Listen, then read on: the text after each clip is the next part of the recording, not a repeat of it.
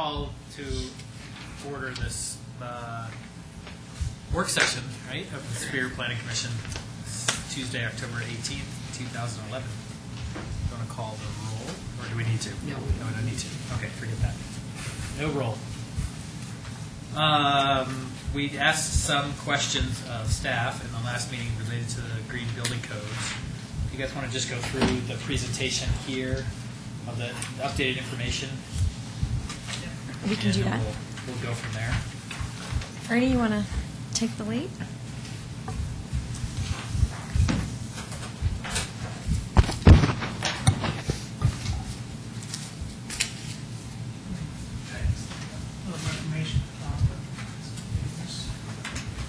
Tab one, color printed. Not as effective as it was in color. We'll get to that, I guess. I'm just going to send you two items in the packet, I guess. One was just the analysis of what other communities have done. And at this time, nobody's doing anything. Very little, other than Boulder has their residential green building code, and Fort Collins has adopted the IGCC, basically with some variations on it, and then Boulder County has adopted just a Chapter 6 out of the IGCC, which is what we'd like to do, is follow suit with that. We feel like that's not very much of an onus on a contractor to go a little bit above the energy code. By doing so, it's like what they call the low-hanging fruit in getting stuff, and it's got probably the fastest payback for their energy savings that they'll do.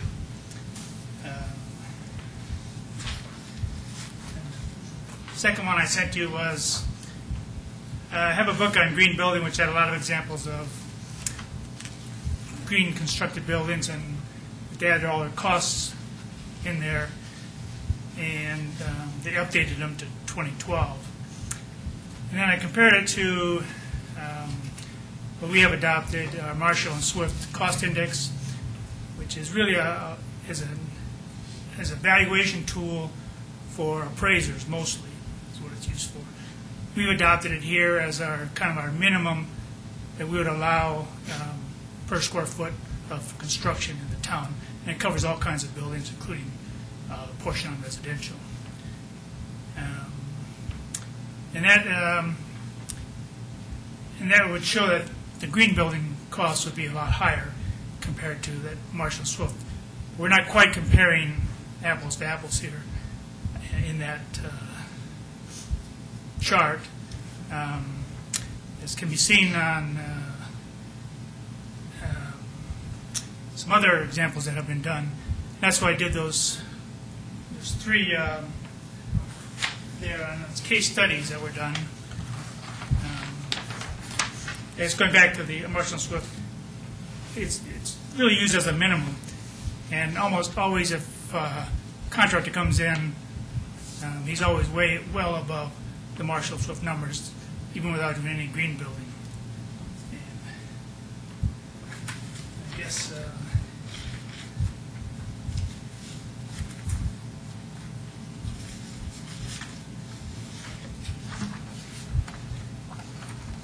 and checking a couple of different sources. It's a 2004 study done by David Langdon Adamson of 61 green buildings which were seeking some kind of LEED certification, and I think 140 or so buildings that weren't, as a comparison. And that's that chart that's in black and white that I gave you. If you look in the darkest colors are non-green, the one I just gave you tonight, are non-green buildings, and as you go lighter in color, it's the certified green buildings, and the lighter the color, the higher certification they were going for. As you can see, the green buildings are just scattered throughout all of the price differential there. And with their conclusion, studying all the buildings and within different classifications, that there's really little or no difference in building to green construction costs. I guess RS means, which is a cost estimating service. Also, has done a study on it, and recognized numbers are green building costs 2 to 5% more than conventional construction. But again, they would say, that that's the payback on that kind of thing through your energy savings and other cost savings is a short period of time, generally less than 5 years.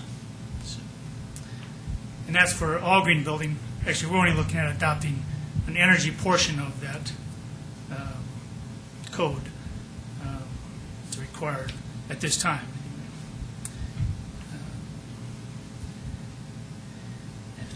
Another study done in 2009 on Greening Our Built World by Greg Katz had green building at 2% greater than conventional. So all of the studies seem to be in there at 5% or less extra cost to do make it a green building. And they're all talking about, like I say, a LEED certified building or something that is certified, which has a lot of different categories to attend to, not just energy costs. So, Ernie, if we just adopted the energy portion of the green building code, you would theoretically you'd get developers or folks that would do meet the energy code as part of their design criteria. Right. When in fact, if they spent their money different ways, they might actually be able to achieve a different. Let's say in lieu of that, they said they wanted to achieve a LEED Gold certification, right? Right. Would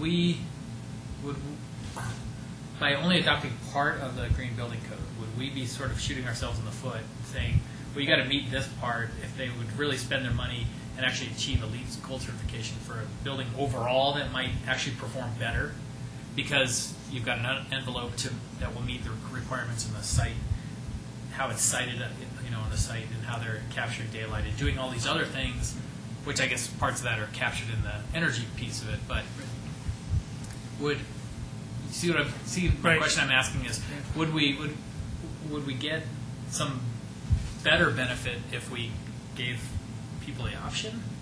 Let's say you meet the green building code, or you go for you get a LEED certification. Certainly, that'd be a possibility. When we were looking at adopting the entire code, before we brought it to the board here, that was an option we were looking at, is giving the alternate of meeting that code, becoming LEED certified, or meeting a ASHRAE standard of 189.1, which is a very similar thing. I had showing that all three kind of things, they had different categories, and similar categories, and similar, you get points in them, that sort of thing. So certainly we could put that in there as an alternate to meet either of those. It's just that wanted to get the LEED certification, you get it at the end of the project and not at the beginning when you're trying to get approvals done, right?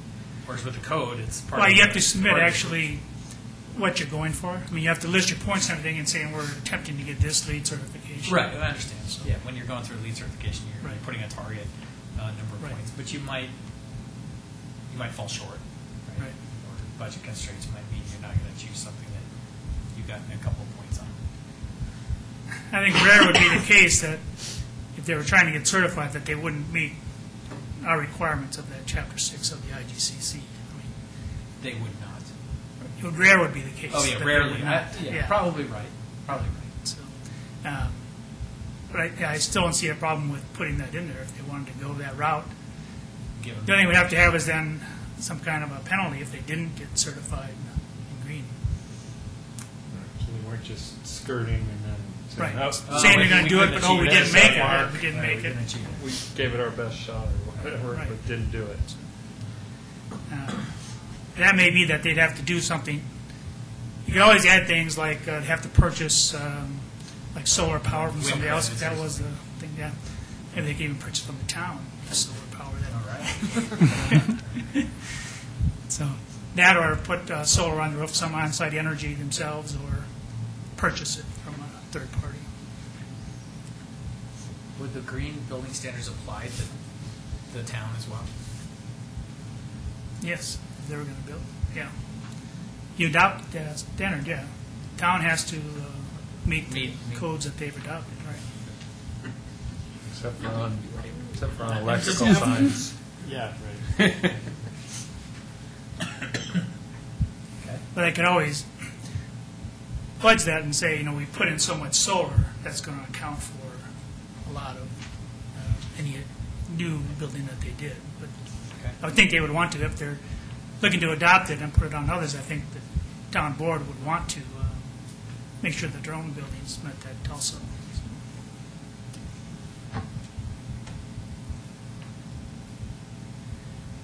Other questions? I also handed out to you a couple of case studies. 3 of them that, these were 2003 and 2004.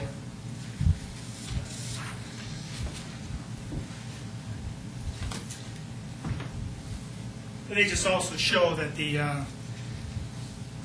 additional costs to become LEED certified are such that that they're looking at short payback periods.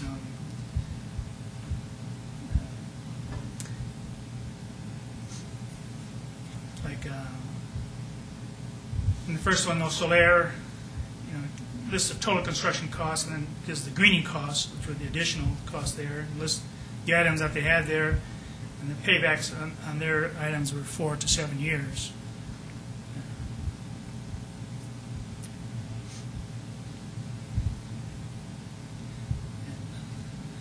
The other ones just give the savings per year, projected savings per year, not the payback period.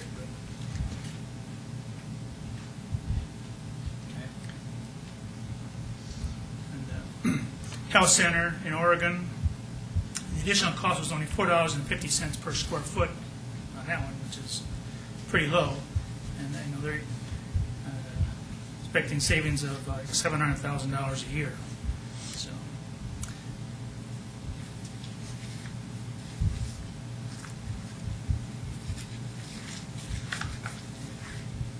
and getting back to the other communities around, I think they're all kind of in a wait and see. The 2012 version of the IGCC will be out early next year, and I think they're looking to evaluate that and see what it is before they move forward. Some of them, like Westminster and Erie, are not getting any direction to go to green, and so they're not looking to do anything.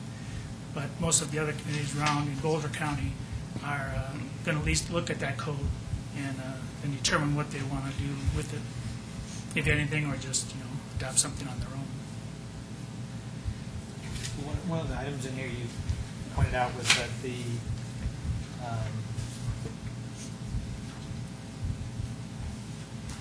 Fort Collins added a section of their code entitled Sustainable Building Construction, which is similar to the portions of the IGCC without specific Performance criteria.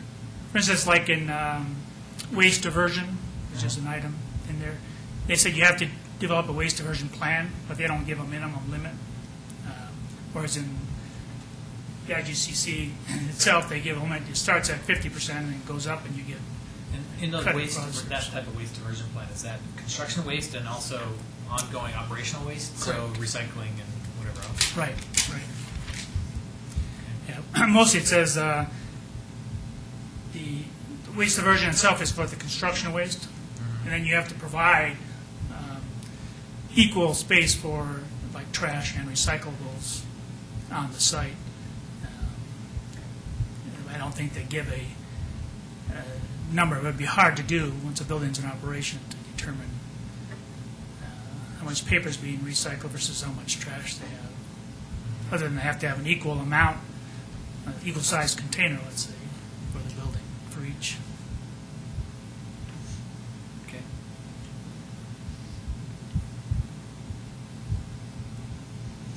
And as far as staffing, the only one who had looked into that was Boulder, City of Boulder, and they didn't think they'd have to staff up or anything to meet these requirements.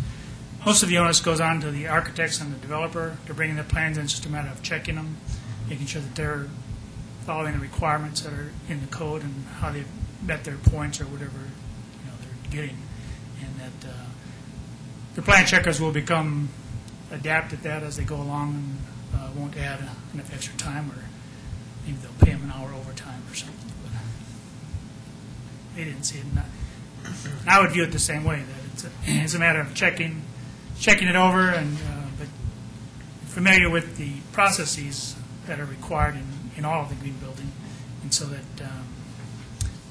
it's not that hard to check and make sure they follow those procedures.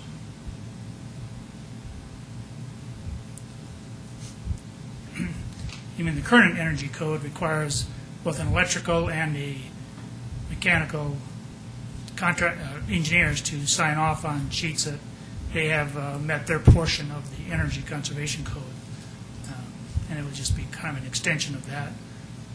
They would certify the things, and then you just go through it and see that they're following the procedures required. Similar to Denver, they require a comp check. Right, that's what it is, comp check. Right. Yeah, so, and that's in the 2006 code already, and Which would just we be already- expanded then for.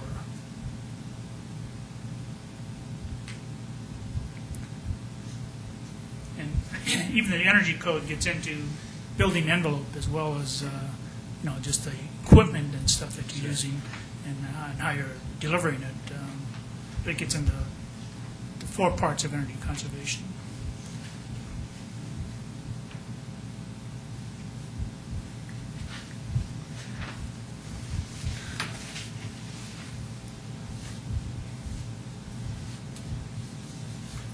What do you think? I don't really have any questions. My only,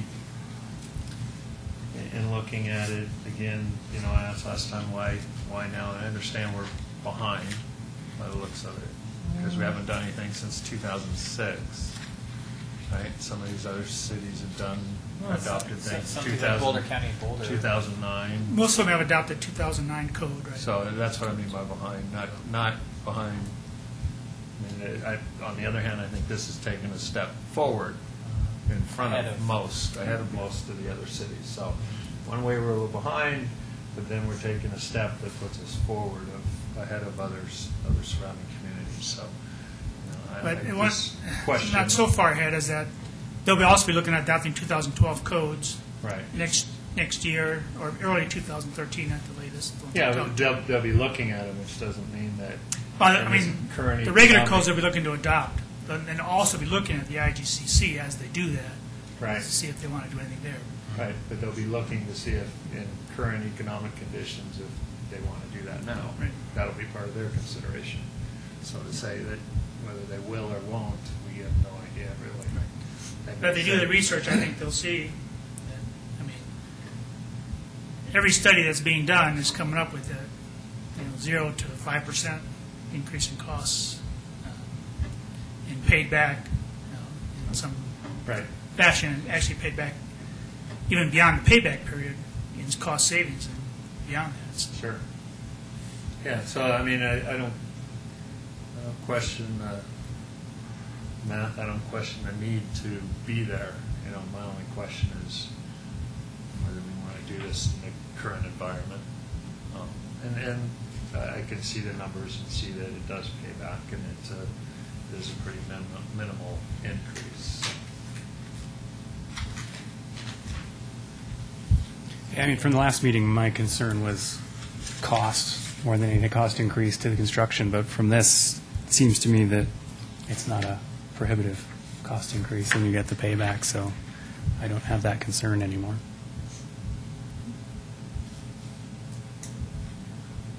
Okay. Well, the things I was Most concerned about really has to do with tying our hands when it comes to approvals of planning and zoning issues. And in this particular case, only adopting the energy conservation portion of this may only have minimal impact on really planning or zoning decisions, right? I mean, you could find a situation, for instance, where, as I think we talked about a little bit last week, that the developer or builder wants to site the building in a certain way to get solar gain or to get daylighting or something, right? And then that we don't like for some reason, right? Or as a roof line or something that we don't like, or something sort of architectural or whatever. And so, and then the turnaround arguments to them is, well, we're just trying to meet your energy code, and so I can't change that element, or I can't do this, or I can't do that. And I think there's always options for changing stuff at some point or another. So I guess I'm a little less concerned about it. But going to the full green building code might go to larger planning issues, but we're not tackling that tonight. So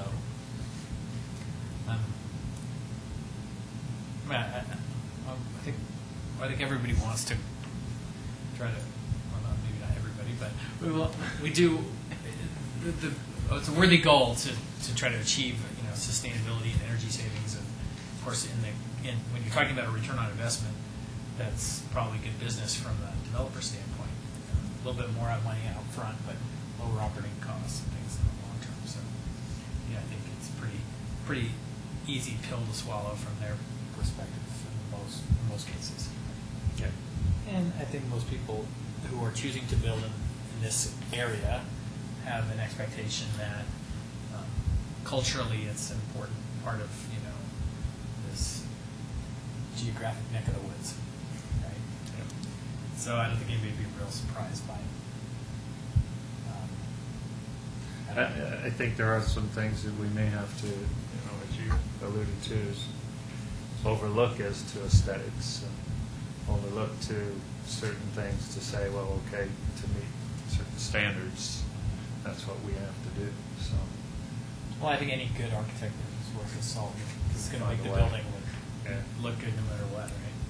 And to utilize those types of green design elements to their benefit and not to detract from the aesthetics of the building. So I guess I'm crossing our fingers we don't really get into that very much in this particular case, right?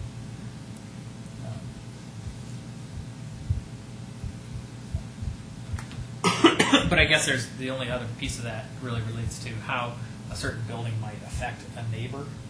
For instance, you could have a whole side of windows that looks right onto the neighbor's property, and that causes some heartburn. Or you have maybe a roof line or something that somehow obstructs a mountain view, or something down the road that is an issue. But I guess all those things are really already handled in the code when it comes to building height and massing and building to the property lines and all those kinds of things. So again, probably pretty rare circumstance, but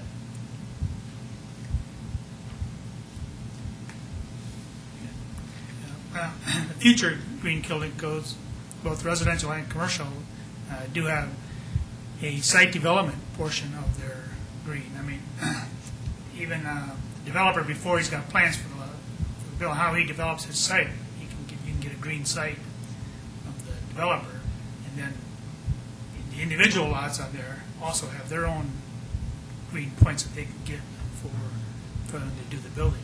But, it's an option in this code here, what you include or don't include. But the community decides what they want included, a certain portion of that. Do you think this is the right time to do this, from your professional opinion? Yes, especially since the board has kind of made it a goal of theirs. And, I was thinking, like I said, from the professional perspective, not necessarily from the board's, Right. board's desires perspective. But I do, yeah. Well, I'm in favor of adopting the entire green construction code that IGC is putting out, and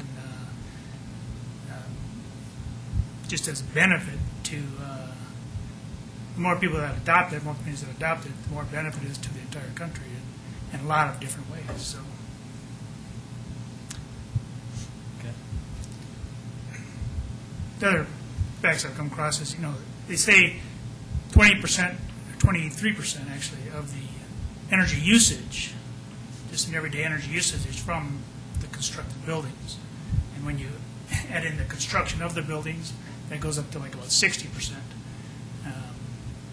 When, the energy to construct the building, when you add all that in, of the energy usage, so, including, the materials that are manufactured to energy build consumption of buildings. office buildings as a percentage of all the energy consumption of operating structures. I don't have that. I haven't come across that. It's something like Just that. the total. So it's a pretty big number. Okay. Any other staff issues? Any legal issues? Any? Okay. So what? Thanks, Ernie. What's our next? We don't have a forum tonight anyway. It's a work session, so we're not acting on anything tonight anyway, right? So That's right. So the next meeting would be November 1st. It's 2 weeks from tonight. And on that meeting, you also have on the agenda, our Public Works Director wants to present a traffic calming, is it a proposal, study? plan for Rock Plan. Creek Parkway. Or?